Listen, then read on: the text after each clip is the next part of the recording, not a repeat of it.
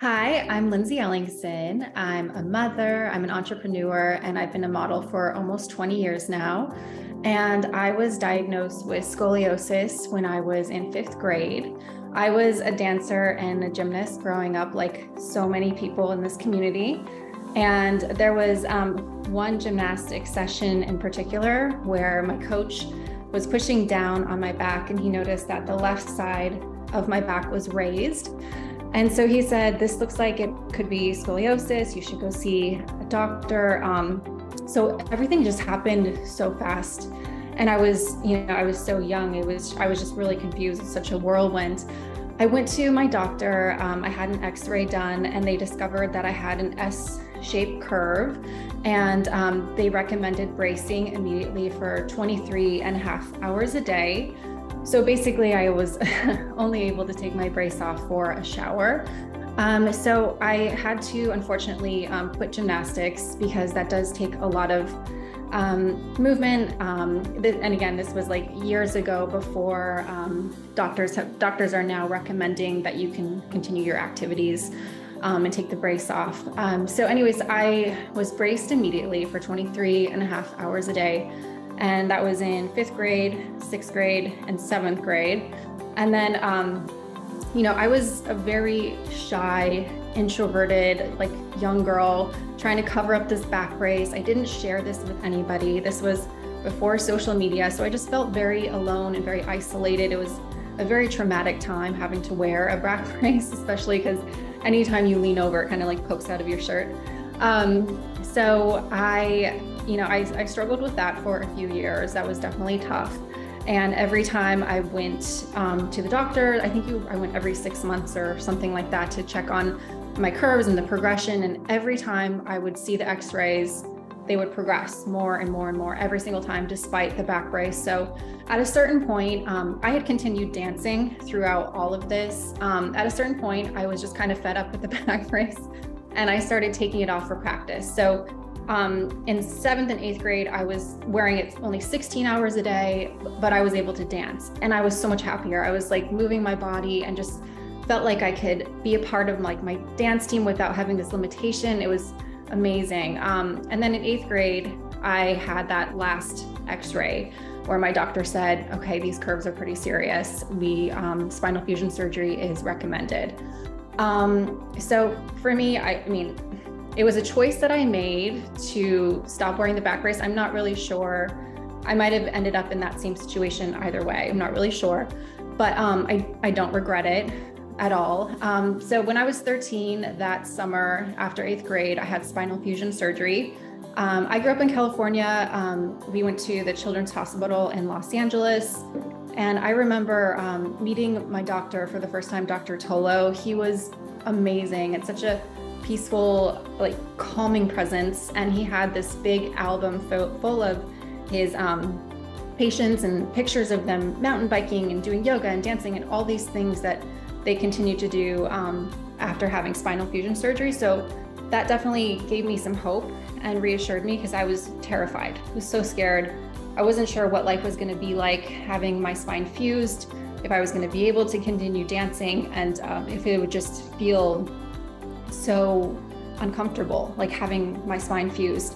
So there was so many fears. I really had to work hard mentally to overcome that. So I read a lot about how to prepare for the surgery. One was physically, one was mentally, to just focus on the positive, to really, I started like just running and trying to be as active as I could to stay as healthy as I was. Just so determined to get through this and get back to a better place, to get back on the dance floor and just be a normal kid again.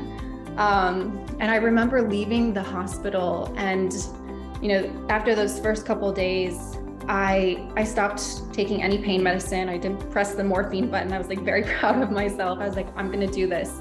And not everybody has to do that. I was just like, for some reason, I was so determined to like get through it on my own. So I remember like getting in the car on the way home from the hospital and just feeling this intense high, like so happy. I'm like, oh my God, I'm only 13 years old. I got through that. I feel great. I don't have to wear this back brace anymore. And I just felt like so happy. It was like such a strange emotion to feel after having spinal fusion surgery. And I remember it to this day, like how strong I was at 13 years old. I'm 38 now, and I still look back at myself like that young girl. I'm like, wow, if my young self can do that, I can do anything. So that was really a defining moment in my life. It's given me so much strength. And with any challenge that I faced, I know that I have this strength inside to overcome it, no matter what it is. So I really think, and I know that so many people in this scoliosis community share this same level of strength and like this depth of character that we all have to really achieve our dreams and overcome, challenges in our life. So within 6 months, I was back on the dance floor. I was dancing. I danced competitively through high school and into college. And then I was scouted when I was in college, and I had the opportunity to move to Paris and start my modeling career. And so I kind of put college on the back burner, never went back. And I started my modeling career. I moved to Paris. I met John Galliano from Christian Dior the day that I landed, and he booked me for his fashion show that season. And then I continued to walk in hundreds of fashion shows. I did a lot of editorials.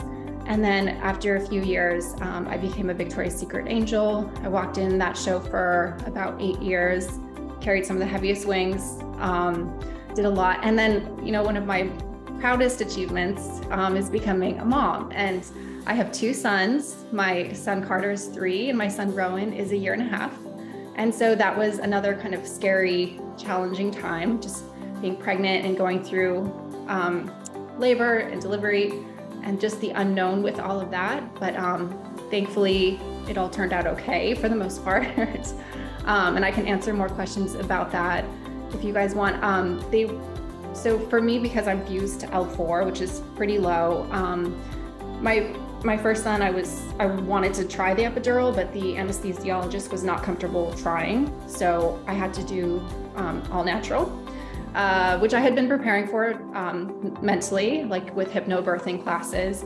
And my second son, I had him here in New York, and that anesthesiologist decided, let's just give it a shot, let's try this. And because of where I'm fused to, it's a really like tricky spot. That's where they like to put the epidural. And so they put it in totally fine. Everything was great. And then it didn't really work completely. I was kind of numbed from my hips down. So it was something, but it didn't numb me completely. But again, I was able to overcome that really, it's an amazing experience, but it is very challenging as well with the pain and everything. But mentally, you can just overcome so much if you put your mind to it. And I prepared with hypnobirthing for both births and deliveries, and I was totally fine. And at the end, it was like just an amazing achievement. You feel so proud of yourself. You have these beautiful babies. So yeah, everything has been fine. And I just, now that I'm 38 years old, I have had 2 kids, and it's how many years post-op? You guys do the math.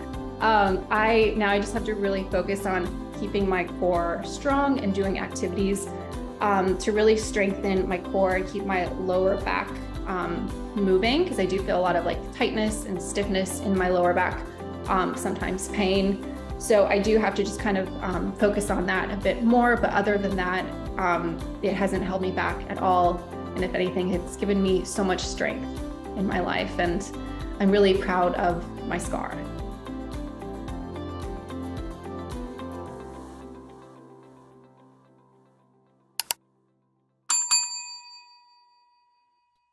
Hi, Lindsay. I'm Allie. I'm 16 years old, but I find your story so inspiring because I'm not a dancer and I wanted to do gymnastics when I was younger, and I got into pageantry and I aspire to be a model too. So I really find like your story so entertaining and interesting to me.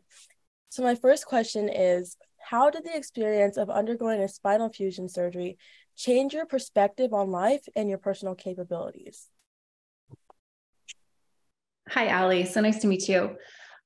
So like I was describing, I really think that going through such a traumatic thing at 13 years old makes you so much stronger, because I continue to look back at my 13-year-old self, and it gives me strength to see that I was able to get through that traumatic time, bracing, and then spinal fusion surgery and that recovery. And I made it through, and I continued dancing. It's really, I mean, it's a major surgery, like, and to get through that, I just think that I think that everybody would probably agree with me when you come out of it feeling so much stronger and determined to like achieve your goals. You just find this inner strength that you really didn't know you had. So I think that's kind of pretty cool and something we all share. Going on to that, your story is just so relatable to me personally, as I had surgery when I was 13, and the struggles of having a brace, I totally understand. It's definitely not the best feeling. So my second question would be, how did it feel to share your story publicly for the first time, and what prompted you to share it when you did? So I actually publicly shared my story. I believe it was in 2017 with Setting Scoliosis Straight. It was a parent and patient event. And I was kind of unsure about how I was going to feel about sharing my story, because I never really talked about it unless somebody saw my scar and asked me. But it's amazing, like this community of people that I have been able to connect with.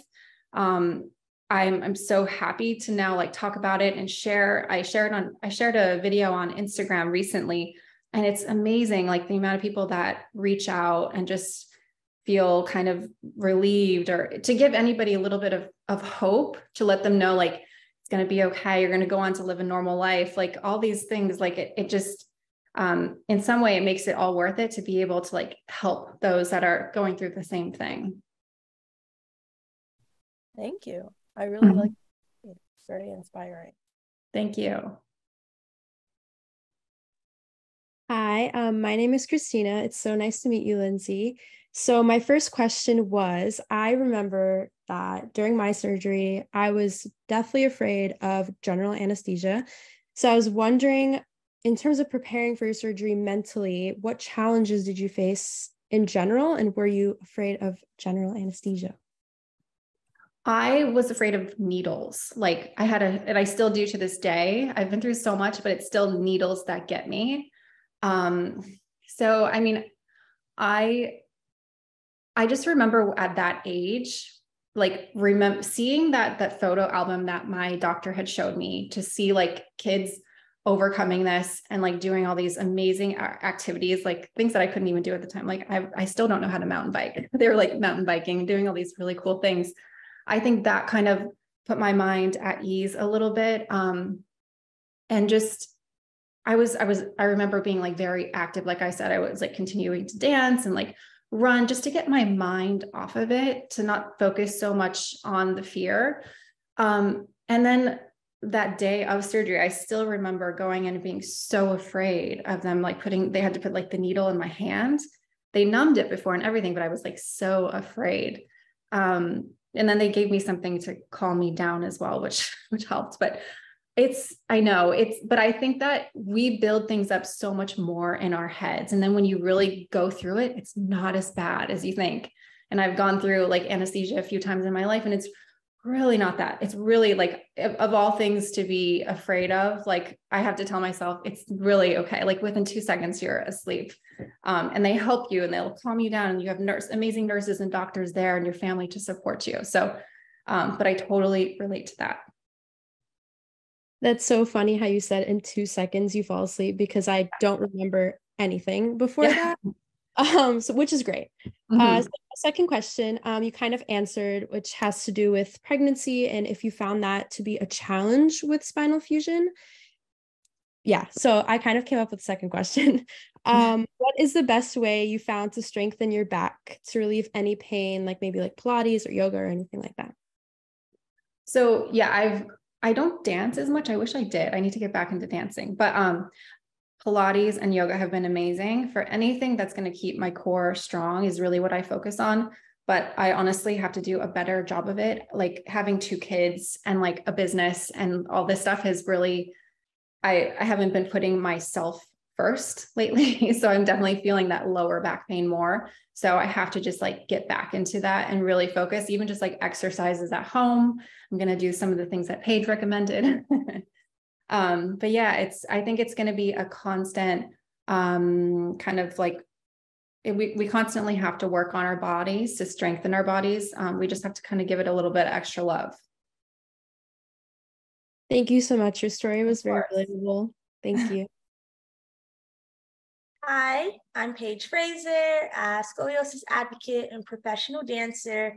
Really excited to be here and asking you these questions because I remember seeing your picture in, oh my goodness, the name just slipped my mind, Marcus John's organizations. I think it's back. You were there. Yes, I love your picture. And because I didn't see it, was like your bag and it's so beautiful. Yes, yeah. I've connected it now. Yeah, I love that this is like a full circle moment. I'm going to skip my first question because you already answered it in terms of how you felt when you were diagnosed. But my second question is, I guess if you were to look back and now, you know, you talked about how you had to discontinue gymnastics.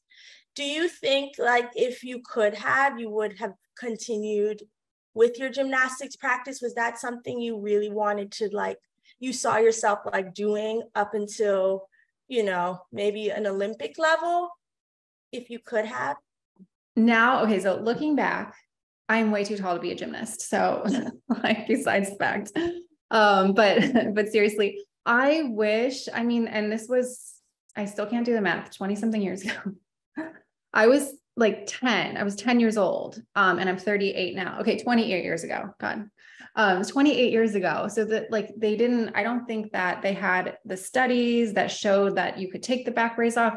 Cause, I think the last time I was here with you guys with studying Scoliosis Straight, I heard some people saying they took their back brace off for 12 hours a day and 16 hours. And I'm like, oh my gosh, like, I wish that I was able to just live a more normal childhood in general and not have to wear the back. I mean, and also I grew up in the desert in Palm Springs. It was so hot and uncomfortable.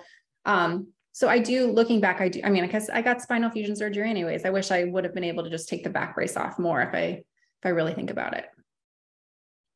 Okay, and my last question, how did it feel to walk in your first major fashion show knowing all you had overcome? Gosh. So my very first like major fashion show was Christian Dior, and all I could think about was how uncomfortable the shoes were. No, but really, I could barely walk down it's actually amazing how often I forget that I have a spinal fusion and how often I forget that I have this like scar on my back, because I've really just continued to do pretty much everything. It hasn't held me back at all in my life. If anything, it's given me more strength to pursue my dreams, like I've said. And the only thing I can't do is a back bend. So it's not something that I was really thinking about. But I think like if I look a little bit deeper, I probably was on that runway because I had the strength to pursue that dream because of that 13-year-old self that, you know, found that inner strength that I've had ever since. Wow. Awesome. And I'm going to add one more that I didn't list. As someone who is thinking of having a child eventually, I'm 32. Did you have any anxiety, like fear about it before you and your partner decided to have a child? I knew no matter what, I wanted to have kids too. Like I was like, I don't care what I have to do. I want a child. So it wasn't anything that I like. I definitely had anxiety about it because I wasn't sure if I was going to be able to receive an epidural. That was my biggest thing. And I was just questioning, can I handle the pain? Can I handle that without that sort of like pain medicine? And so I had a lot of anxiety about that, but the way I dealt with that was really hypnobirthing. And I mean, it's definitely like, it's a challenge and it really all depends because you're not fused, you're going to be fine. I will just say that, like, for me, it was only an issue because of how low I'm fused. So that's really where my anxiety came from, is just, would I be able to handle it? Because the scenario my biggest fear was if I can't handle the pain, they would then have to put me out completely and have a C-section. And so that like the fear of that was really, it was intense. So I had to do a lot of mind work, a lot of breath work, like a lot of meditation just to kind of overcome that. Thank you for sharing that. Of course. Hi, Lindsay. Thank you so much for sharing your story. And I feel like your positive outlook, especially during your recovery, really helped lead you to your successes now. And of course, reaching your goal of having a family, all of those wonderful things. So after your initial diagnosis, it must have been really difficult to wear your brace for 23.5 hours a day, just to not see improvements, and then to be told you needed to have surgery. So when was the turning point for you that you said, you know what, I can do this. It's going to be fine? I think I was just I think going to every appointment and just feeling so defeated, seeing my curves progress despite the brace. I finally just accepted that because they had talked about spinal fusion surgery. Like it was something that it wasn't just like the last appointment they told me. It was, they had kind of prepared me for that. And so I think by that last appointment, I was just so fed up with the brace and so fed up with, I was starting to feel a little bit uncomfortable. My curves are, I think it's like 54 and 50 something on the bottom. Like I have two like pretty large sizable curves. And I had heard that, if it gets any worse, it could start affecting your breathing, like it could just get, not good. So I was just ready to feel good again and like ready to move on with my life. And I wanted to put this behind me. So I think it was kind of that in a way. And then from that point on is when I had to do like the mental and physical work to face that next challenge, which was spinal fusion. Yeah, I really appreciate you sharing that. I had a very similar experience to you. And so I can definitely relate to finally being like, I just need to have the surgery. Yeah. Be done with it. On to your wellness journey. Yes. So you touched on this a little bit with Paige's question about any anxieties surrounding pregnancy, and you talked about your epidural. So I'm just going to adjust my question a little bit. Was there anything you were worried about postpartum in relation to your spinal fusion that also ended up being just fine, that, worked out for the better? Postpartum, honestly, I wasn't really worried about anything too much postpartum. I do have more back pain after having my two kids. And, I have to address that still. It's still kind of new. But I do think there's something with like pushing that maybe kind of threw something off alignment. That's just my gut. My gut is telling me that something is kind of off because it's ever since having kids that my lower back is having more pain. But it also could just be like my core needs to be tightened some more, kind of a mixture of both. So I wasn't expecting that. So that's one kind of like slightly negative but obviously very manageable and I can deal with that. But yeah, like I said, like my worst fear, just going into both births was having to be put out completely and just have a C-section. And, thankfully that didn't happen. And I got through it and I found that strength to just get through it. And everybody, if you want kit, you can 100% do it. Like whatever the pain meds you end up with, like it's 100% manageable. And I can't speak highly enough of hypnobirthing. It really helped me. Yeah, it sounds like it prepared you so well for your pregnancies and just getting back on track mentally and physically. So that is amazing. My final question for you is, looking back throughout your entire scoliosis journey, what was the most difficult thing that you faced? And then what was the biggest highlight for you? So the most difficult was definitely bracing. The bracing sucked. I hate like wearing it for 23.5 hours a day.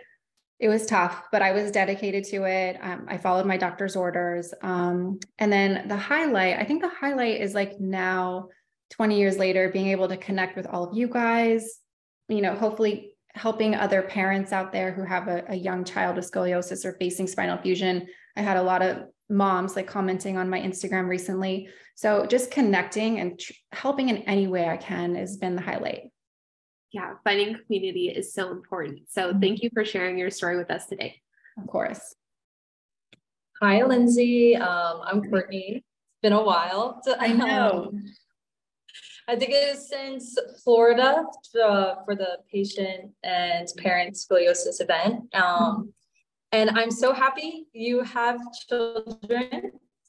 Congratulations. I remember back then you were just looking into it and talking with your doctor. My first question is actually related to your pregnancies. Did your doctor, other than the hypnobirthing, did your doctors have anything specific during or after giving birth that you had to follow because of your scoliosis? So with my OBG, like they hadn't seen many situations with spinal fusion. So there was nothing that they told me to do or to not do or anything.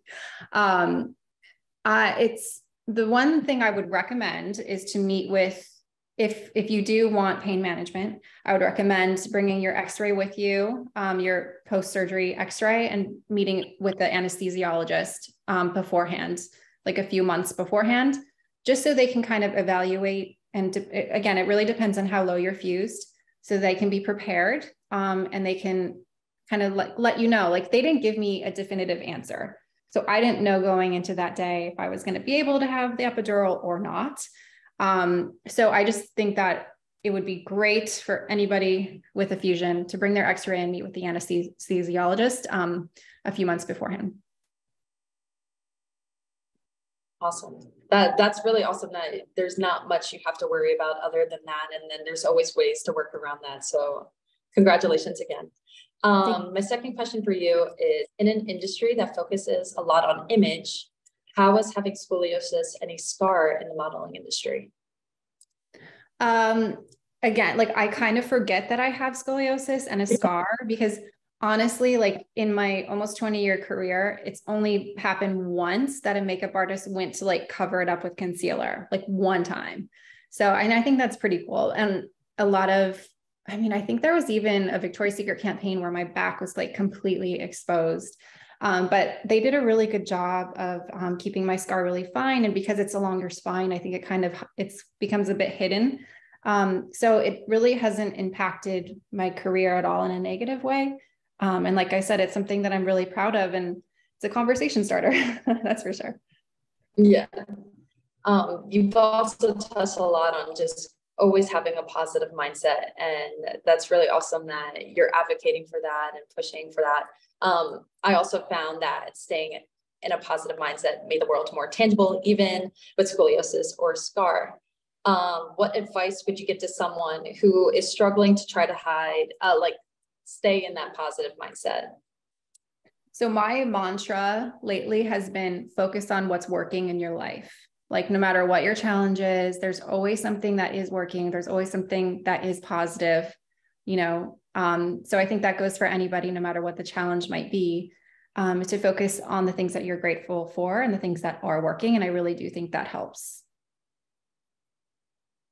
Awesome. Great advice. And thank you so much for answering our questions and for continuing to be an awesome advocate. No problem. Thank you guys. So it was so nice to share my story with all of you guys and to answer your questions and connect with all of you guys. Again, I really think that scoliosis, 20 years later, it's really only impacted me in a positive way. It hasn't held me back at all in my life. It's just given me such an inner strength, which has helped me to achieve a lot. And I'm very proud of my scar. Thank you guys so much.